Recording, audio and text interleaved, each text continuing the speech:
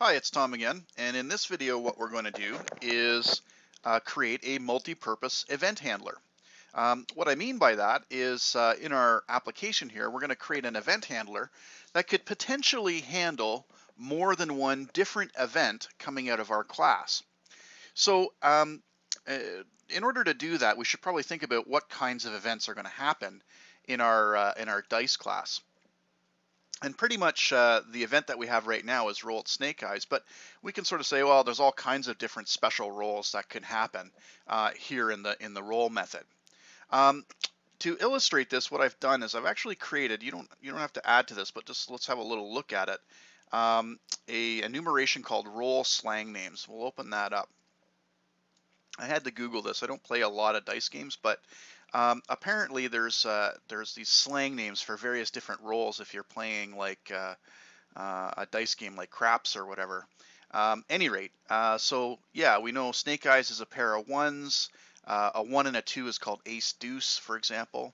There's the idea of a hard roll, which is a hard roll is something you get with a pair, like a hard four is a pair of twos, as opposed to an easy four, which would be a three and a one and or a one and a three, that kind of thing. Anyways, we've defined, or what I've done is I've defined all these different roll slang names. Now we're not going to have events for every single one of these. That'll be overkill, but we'll pick out a couple.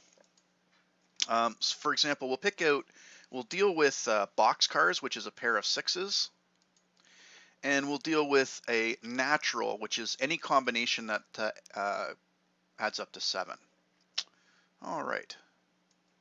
Now in our previous event handler delegate, excuse me, for Snake Eyes Handler, we didn't have any arguments. There wasn't any sort of extra information or any real information that we were sending along with the event, and so this was okay for that purpose. But now that we're going to be defining sort of more, uh, we want to have more information that we send along with the event, so that the application programmer has a little bit of flexibility in how they handle them. So specifically, what we're going to do is we're going to create a class. And this class is going to be called Dice Roll Event. Here, I'll make this a little bit bigger so we can see it. Dice Roll Event Argument. So let's open up that .cs file. Okay. All right. So currently, this has been a warning actually since I began the tutorial, but currently, the Dice Roll Event Arguments is a new class that we are inheriting from event arguments. So the event arguments base class is a base class that's used for this specific purpose. We're creating an object that's going to contain some information that will be handy for when we actually fire off an event. So what I've defined as handy information in this case is a message.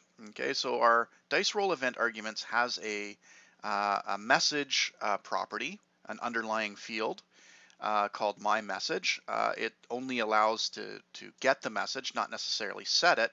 The message is going to be set in one of two constructors. So one way of setting that message is by the programmer raising the event specifying a string. So we'll have a constructor with a string. So it's public, the name of the class.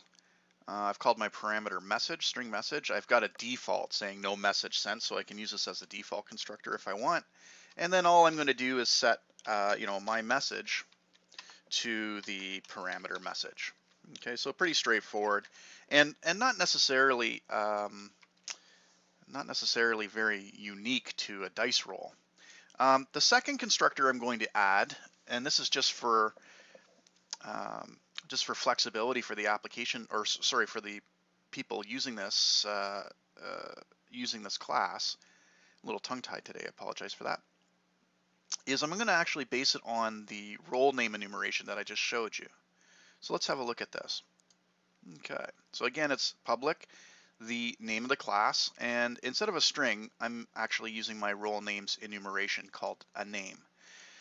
So what I want to do is I want to initialize the message. I'm going to say my message, just like before, but obviously I'm making it equal to a string eventually, but it's the actual enumeration dot to string. So this will very quickly allow the programmer using this class to specify, you know, go back here, snake eyes or ace deuce or hard 8 or yo 11 or whatever. Okay. All right, and sort of standardize it a little bit. So that's my actual class. I'll just save that.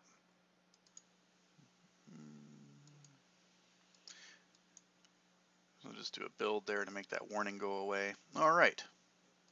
So again, the purpose of this objects of this class is to be able to send some information along with the event so that the application programmer can look at these dice roll event arguments and decide sort of what to do in their event handler. Okay, so next I'm going to go back to the dice class. We're going to add just the two more events. Okay, so in class dice, underneath events, where I had the snake eyes handler event defined, I'm going to define two more. Now this time I'm not going to create my own delegate for this. I'm actually going to use the event handler generic delegate. So I'll show you how to do this. Make a little bit of extra room there. So it's public event, and then event handler, and then angle brackets. So event handler again is I would tend to call it a template, but it's a generic delegate, and the type that this generic delegate needs to know about is what type of event arguments do we want. So I want these event argument class that I just defined. Okay, so that's going to create an event handler, use this generic. I'm going to call it. This one is going to be for rolled. I don't know. I'll call it rolled 7, I suppose. Okay. So it just, instead of creating my own delegate that the application programmer is going to be not necessarily familiar with, they are familiar with the generic event handlers, how they're normally set up. So this is just a little bit more intuitive for other programmers to use. And then I'm going to do the same thing. I'm actually just going to copy it. Okay. Instead of rolled 7 though, let's say, what did I say before? I think roll 12 is what we'll call that event. Now, of course, for consistency's sake, I should probably go back and sort of redo how I'm approaching rolled snake eyes, but I'm not going to do that. I'm going to leave that in there so that you have that for that comparison later on. All right, so let's scroll down to the roll method, and we'll modify it to handle those other two events. Now, it's going to basically follow the same pattern as rolled snake eyes. So let's add that. Okay, I added a lot of code there. You may want to pause, but the same way here with rolled snake eyes. If it was not null, meaning there was an event handler and the value was 2, I call my rolled snake eyes event handler. Same thing with 7, rolled 7. So if I roll that there is a rolled 7 event handler and the value is 7, then I want to call the event handler, and I haven't coded that yet. And then otherwise, okay, so another else if the rolled 12 event handler is been supplied by the application programmer and the value is 12, I want to call their event handler in that particular case. Okay, so let's code this. We'll deal with rolled 7 first. So I want to call the event handler defined for rolling a 7, and I also want to indicate that it's a natural. So it'll be rolled 7. Okay. The first, as soon as I do that, you can see the template for event handler. So the first thing is an object, which it's called sender. So this is kind of the standard format. The object that I want to send back, okay, is this object. So it'll be this. And then the dice roll event arguments, that's that extra information that I want to send back. So that'll be a new object. So I'm going to say new dice roll event arguments. And I'm going to choose one of my two constructors. So here's my string message, no message sent. Excuse me. And I can also use my roll slang names version. That's the one that I'm going to use. I'm going to say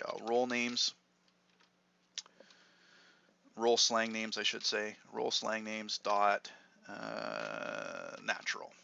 Okay, close that off, close that off, close that off, semicolon. So just to recap, if there has been a event handler defined for rolling a 7 and the value is a 7, I'm going to call that event handler that the application programmer has wired. I'm going to pass it this object and some new roll event arguments that indicate that the roll is a natural. Oh, I've got one too many brackets there. Okay, so I'm going to do the exact same thing. In fact, I'm just going to even just copy and paste it a bit and modify it. Do the exact same thing if there's a 12. Okay, so of course it's not rolled 7 anymore. It'll be rolled 12. And it's not roll names natural anymore. Okay, that is normally known as boxcars, I suppose. I've learned in doing this tutorial. Okay, so there's my new events. Now, of course, if I go ahead and run this, I'm not going to see anything different than I had before because I haven't actually wired. I don't have an event handler for those two new events, so I'm still just seeing the Snake Eyes ones. So I'm going to go back to my program class where I have my application defined, and first off, we'll define an event handler that will handle these two events. So one handler to define the two events. Let's scroll down. And you can see I've got this started off, at least the comments. A multi-purpose event handler. This is where we're going to start doing our coding. So as the application programmer, I want to define an event handler that's going to handle all of the special rolls, whether it's rolling a 7 or rolling 12 or what have you. Those are the only two that I'm really defining right now. Well, other than Snake Eyes, I suppose. So it'll be, in this case, static to conform to the event handler generic delegate. It's void. I'm going to give it an identifier, my dice underscore, I'll call it special rolls, or special roll perhaps. And then again, the event arguments generic specifies that it should be an object. I'm going to call it source, I suppose, followed by, it was our dice roll event arguments.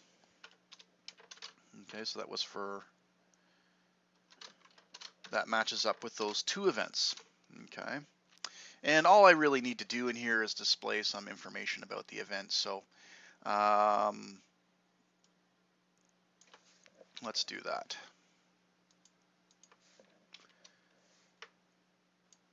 Okay, so I'm going to write whatever the message was, okay, for the dice event argument. So that'll say boxcars or natural or whatever. And then I want to also display the actual value of the dice. So die 1 and / die 2 in brackets here. So source as dice, because it's just an object. So source as dice dot die 1, which will give me the value of the first dice. Source as dice dot die 2 will give me the value of the second die. So I've got this one actual handler. I want to wire both of those events, both of my new events, to that handler. So I'm scrolling up into main here, and underneath where it says part 3 multipurpose event handlers, write one handler to, it should say wire, but wire one handler to rolled 7 and rolled 12 events. So right underneath that, that's where we'll add the code to do that. Okay, so my dice.rolled 7 plus equals my dice special roll, and the same thing for roll 12. So both of those events will call that same event handler. The event handler will do something slightly different with those events based on the fact that they have different dice roll event arguments. Okay, so let's try that out. Okay, so our Snake Eyes is still happening. Here I've got natural will come up quite a bit because it's statistically what you're going to roll a 7 more often than anything else, right? More combinations for a 7 than anything.